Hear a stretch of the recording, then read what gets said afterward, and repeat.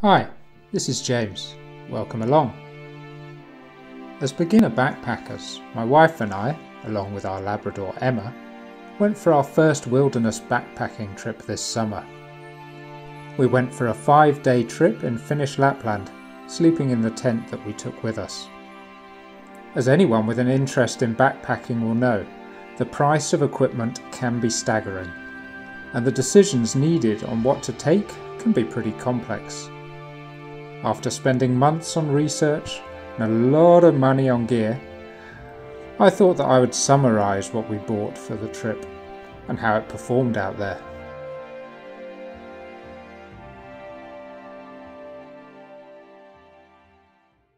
So today let's talk about camping and sleeping equipment. Now, we're not the most experienced of campers, and even less so when it comes to backpacking. So a lot of research went into what we were going to get in this area. For me, the quality of items for good shelter and good rest are really, really, really important. So yeah, we didn't want to save too much here, and we wanted reliability. Let's have a look at what we got. So let's start off with the tent. This is the Nordisk Oppland 3LW, 3 being a 3-person tent and L being lightweight.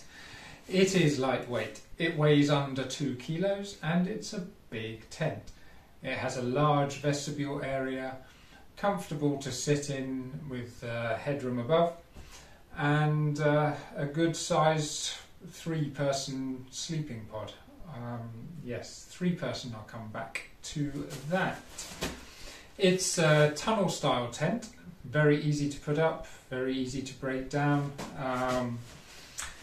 Didn't really have too many problems fitting it in the supplied sack, which can sometimes be an issue. It can be loosened or tightened slightly, give you a bit of space to put your tent in and then make it slightly smaller in the sack, rather than having an ultra tight sack to try and fit it into, which is really appreciated when out in the wild trying to pack up in non-ideal conditions and you just want to get it in the bag and get going. So the 3-person size, if you have 3 people on regular sized sleeping pads, yeah, you'll fit in, no problem. We had 2 people on wide sleeping pads, and wide sleeping pads for us are pretty essential. We also had a dog in between us on a sleep system which is slightly wider than a wide sleeping pad, although, yeah, it was slightly folded up at the sides, but that meant that the 2 of us were pushed out to the sides of the tent and rubbing against the outer walls, which, when it was wet, meant condensation. It meant a bit of moisture inside the sleeping pod, which is not ideal, but it wasn't disastrous. It wasn't soaking. So there we are.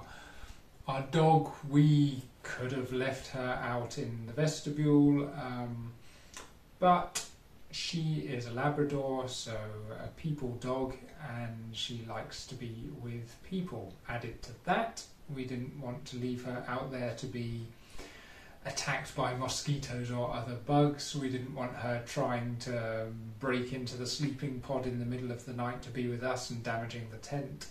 She gets a bit of extra warmth between us, and it wasn't a huge issue. But in the future, if we're 2 people on wide sleeping pads alone, perfect. That would do the job well. Vestibule has plenty of space for all of our shoes, rucksacks, whatever gear, no problem. When I did a test setup of this tent after buying it, I noticed just how thin the ground sheet is, and obviously, yeah, it's a lightweight tent, so they want as lightweight a ground sheet as possible. You can use it like that, no problem, but it will be slightly more susceptible to damage, not give you as good a protection against the ground for water or whatever else. So what we did was we picked up the footprint for this particular tent, and the footprint has several advantages. It has one disadvantage, which I'll come back to, but the first thing is, once you get to camp, you can take it out. You can spot your tent site. You can shift the footprint around and work out exactly where you want your tent without having to put the whole thing up and go, oh no, it doesn't quite fit there. It gives you a really good base to put your stuff on, to put the tent on top when you're setting it up, so there's not going to be any dirt or moisture getting onto the tent. All of that will be on the underside of the ground sheet. So yeah, this is well protected then. When your tent is set up, you then have also a clean, dry vestibule floor, so wonderful. For packing up, you have a dry, clean tent because you're doing it on top of this. The disadvantage, as I mentioned, is the weight. It's 750 grams, which when you compare with a tent that's under 2 kilos, it makes a significant difference. For us, it was worth it. Now, if you want to go ultra light and you're not so worried about having the advantages that I just mentioned, you can do without. That's how it is. But this, for us, was great. The tent itself performed well in all weathers. We had heavy rain, we had high winds, we had sunny days, some warmer nights, some colder nights. Everything was good. As I mentioned, there was a little bit of moisture coming at the sides of the pod when we were pushed up against them. The moisture didn't really come through the top, so that's good. No moisture through the seams, that's great. One issue may have been the door. The door is a good size. It opens well from top or from the bottom. It has a zip covering which fastens with a magnet, which is also great, so no toggles or Velcro, that's good. Little stuff sack inside the tent to put the door if you want to leave it open, that's good. But whenever there was any moisture, whenever it was raining, so moisture on the outside of the tent or just rain coming down, as soon as you open the door from whichever way, moisture is coming in, water dropping down onto the footprint, into the tent.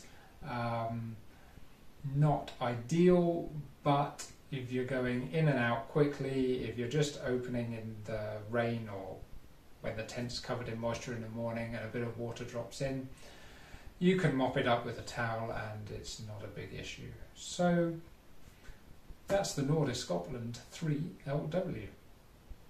One thing I forgot is the sleep pod. It can be removed and put back very easily inside the tent with little hooks.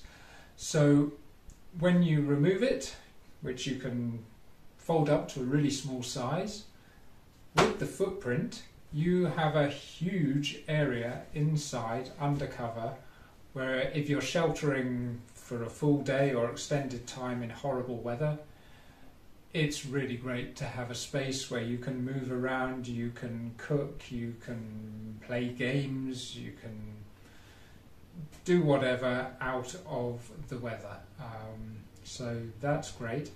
The other advantage to this, and we actually didn't do what I just mentioned because the weather was never that bad, but the advantage that we had was that when it was raining heavily in the morning and we needed to break down the tent to move on, we could unhook all of the bits of the sleeping pod, fold up, keep them dry, put them in the bag ready, so everything clean, everything dry. The only things that were left were the outer sheet of the tent and the footprint to pack up in the rain, which we could do very quickly and just store them in a separate bag to all the rest of our stuff. And in our case, the rain stopped by the evening, so we could dry things out a little bit and then put them up, and they were dry. If that wasn't the case, then we could set up again in the rain, put the outer shell up, have the footprint, could wipe down the footprint with a towel, and then set up all of our stuff within the shelter in the dry. So that was a really good advantage. And that's it for the tent. So the next item is sleeping pads. Now, we wanted wide sleeping pads. I mean, for us, comfort is really important, and we're not great camping sleepers. We're not great at sleeping away from our bed, so we wanted as much comfort as we could get within a reasonable weight. So we went for the Nemo Tensor Insulated regular wide and the big Agnes Rapide SL Insulated regular wide. These are both very good. We first got the Nemo. After looking at many reviews, I was really happy with the size, weight, comfort, supposed sound insulation, the temperature insulation was also very important. And these both actually have the same temperature insulation with an R value of, what is it, 4.2. So yeah, that's pretty impressive. And we never had issues with cold coming up from the ground.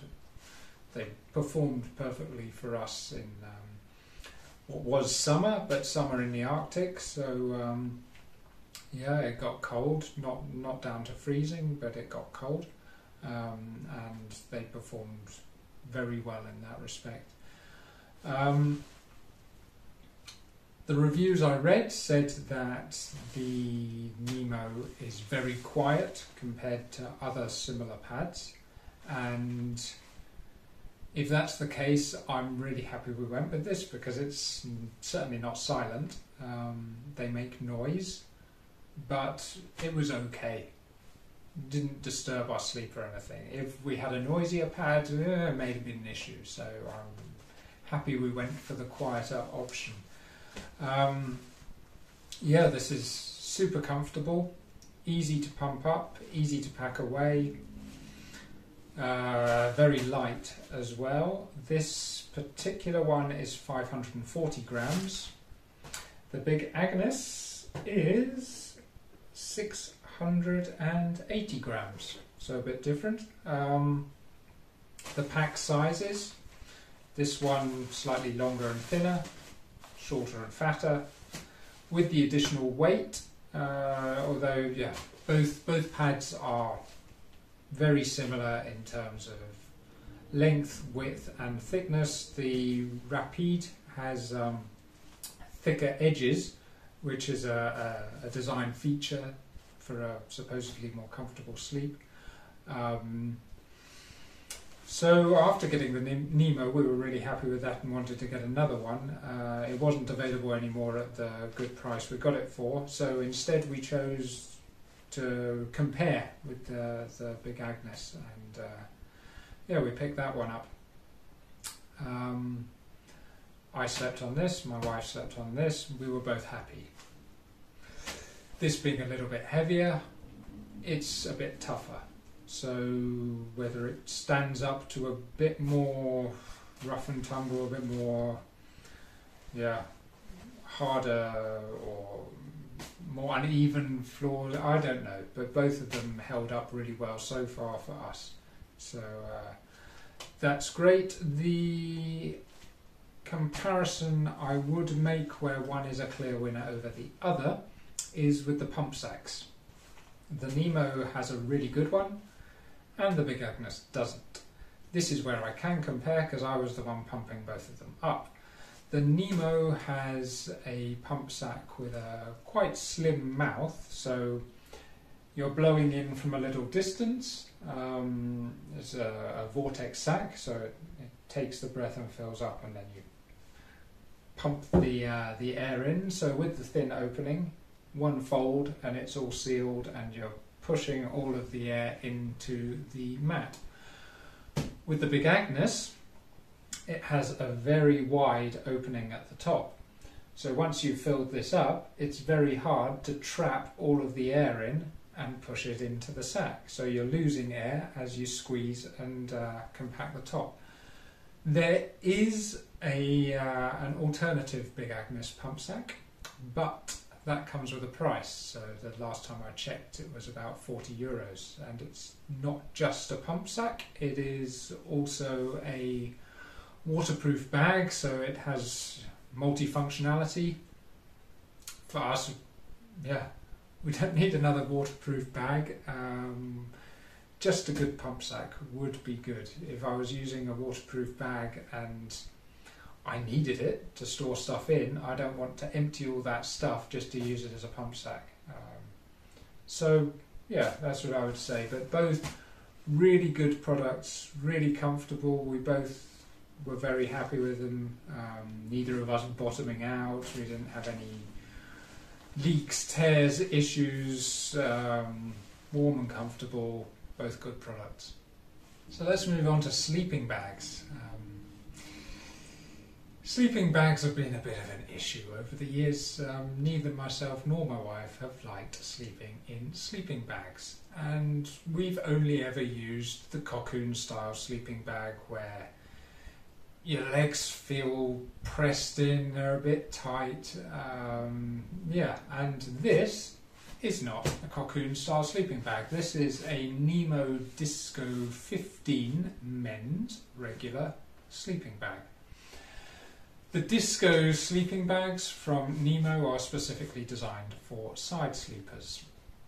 They have what's known as a spoon shape, which basically means they're slightly wider at the shoulders and the knees to give you space to move around and sleep on your side and not feel that pushed in cocoon thing. They're down sleeping bags, so compressing down to pretty small size, very light. That's great. The 15 refers to the temperature rating, which is Fahrenheit, and it's the limit temperature. So this being a men's, it's telling me it actually tells me on the sack it has a limit of 14 Fahrenheit, although it's a 15 Fahrenheit rated sack.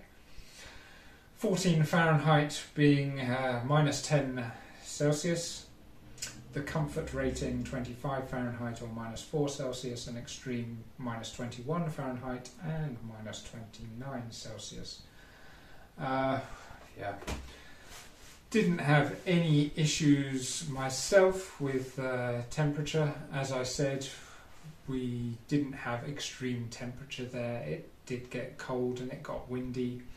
It was also at times mild, and this sack was comfortable in all weathers. I'll get on to some of the features of the sack in a moment that helped with that. When I first bought this sack, I tried it first and was like, oh, okay, we've got a comfortable sleeping bag. My wife tried it as well and thought the same. Ooh, comfortable sleeping bag, I want one. So we looked for the women's version, and there is a women's regular, which is slightly smaller than this men's regular. So she was happy with this size and wanted this size, and the women's large is this size. The only difference being it's a bit warmer, seeing as women need a slightly warmer bag to achieve the same temperature rating as men do. So we looked for it. and couldn't find it, and couldn't find it, and couldn't find it, and just wasn't available anywhere, particularly in Europe. So in the end, we settled for getting another one in the men's, and worked well. She did say that on the final night, which was the coldest and windiest, she wasn't so warm.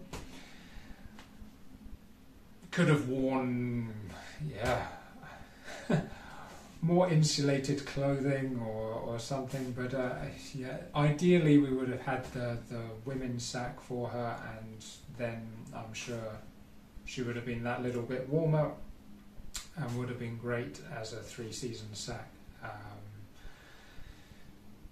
Still wasn't a major issue. So let's move on to looking at some of the features of the sack. And I have here the storage bag for this sleeping bag, which you don't store it in a stuff sack. That's not great for the down. You keep it nice and aerated in this. And first we have this duvet fold, which looks like a bit of a gimmick, but when you're sleeping in it and your arms are around it, it gives you somewhat of a duvet feel comfort, and then when it is cold you can tuck it inside to give you that extra bit of warmth and sealing around the opening. With this opening you can also close it up slightly with this, so you can really seal yourself in and keep the wind out, which was, as I mentioned, pretty essential on that last night.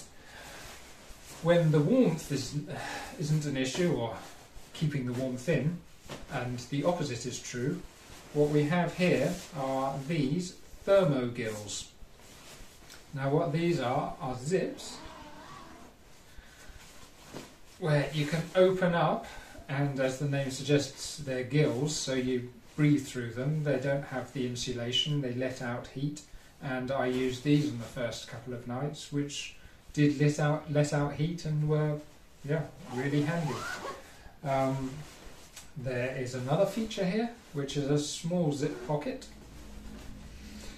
where you can put in small electronics, or maybe a water filter if it's getting really cold and you want to protect it from freezing, or any other, yeah, probably not big enough for many phones these days, but it's, I didn't use it, but it's there. So the next thing is inside the hood of the sleeping bag there is a pocket, and this pocket is for a pillow, specifically a Nemo Fillo pillow, but you can stuff it with clothes or any other soft stuff you have with you on your trip, and then you do a DIY pillow.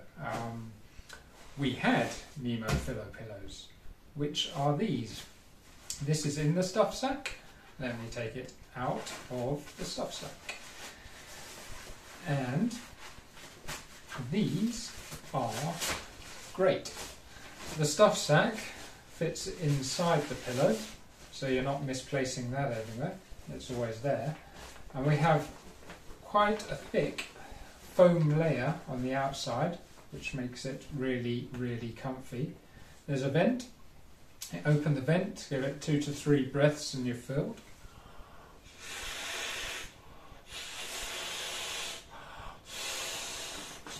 Close the vent, and there you have a really comfortable pillow. I read the reviews, they were all great, picked it up, still was surprised how comfortable it was. So, yeah, this is good, and I'm just going to let the air out again. You can adjust how much air you want as in accordance to how inflated or how hard you want the pillow. Although hard is maybe not the right word because the foam makes it so soft. So this pillow will stuff inside the pocket. I'm doing this now deflated because otherwise it won't go in so well, but once it's in, then you can give your breath.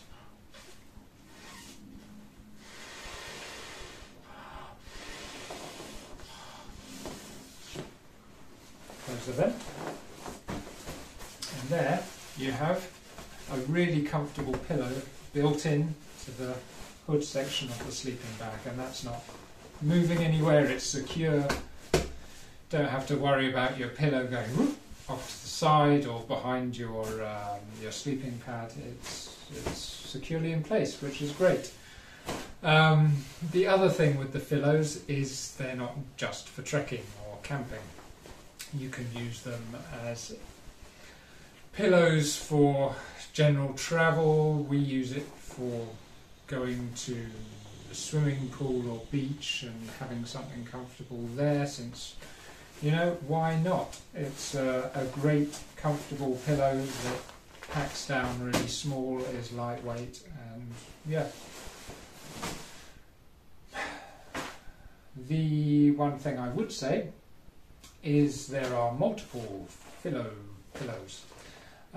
This is the regular. There's different shapes and sizes. This regular one fits perfectly inside that sleeping bag. There is also an ultralight version, which I can't remember what the name of it is, whether it's called Ultralight or something else, but you get the idea. It has a less thick foam layer to make it pack down smaller and lighter. It's more expensive. I can't compare how comfortable it is compared to this one, but it's an option. But this one we were happy with. I mean, super happy with how comfortable it is. It weighs a bit more, but that's not such an issue. It's cheaper. This was good for us. The final item I will look at in this video is towels. Yeah, we already had one of these. This is a Phoxx trekking towel from the company XXL, Phoxx being their own brand. And our daughter had used it for some of her camping trips and had no problems. It's a microfiber towel, pretty cheap, decent size, packs down well. Pretty absorbent, does the job, has a, as you'll see on all of these, has a strap which you can then hang it off whatever really. You can hang it off a washing line or a tree, or more importantly off your backpack when you're hiking to dry it out. So yeah, this we had. And we actually picked up another one, which is why it's included here. And we did take it along with us. We took it for the dog to dry her off and use as more of a really dirty towel. We realised it wasn't maybe as good as some other towels, so we went looking at the last minute for some better towels to take with us. So this we took as our cheap one. What we picked up next was the Sea to Summit Pocket Towel Microfiber. This is really good. It's the large size. It did actually come with a semi-hard zip case, which we've misplaced. So, yeah, I don't have a case for this one anymore. This also has the same popper strap, so let me not break it, get it from the right side. Yeah, so this is 60 centimeters by 120 centimeters, or 24 by 48 inches. Really absorbent, and more importantly, dries really quickly, which this one doesn't. So yeah, this was great. We took it, we used it for ourselves or for drying the footprint, as I mentioned earlier, or things like that, and it would just dry out as soon as the sun came out. So hang it off the rucksack and it dries. This one never dried all week. We wanted to get another one of the cedar summits, but this was the last one in stock, so we went to another shop and picked up this, which is the Cocoon Ultralight Microfiber Towel size L. It's pretty much exactly the same as this. Only difference is the sack, which this one you can still see. It's a soft sack, which doesn't make the slightest bit of difference to me. It has a slightly different strap. This one is a clip strap rather than a popper strap, but hey. Same properties, same size, absorbent, quick drying, great stuff, does the job, similar price for both of them. They were both around maybe 25 euros, slightly under, and this one was about 7 or 8 euros. So the old adage, you get what you pay for. But yeah, that's that. If you would like me to go into any more depth with any of these items from today's video, please let me know in the comments below. I'll leave a description of all of these items, description below. Thanks for watching. See you next time.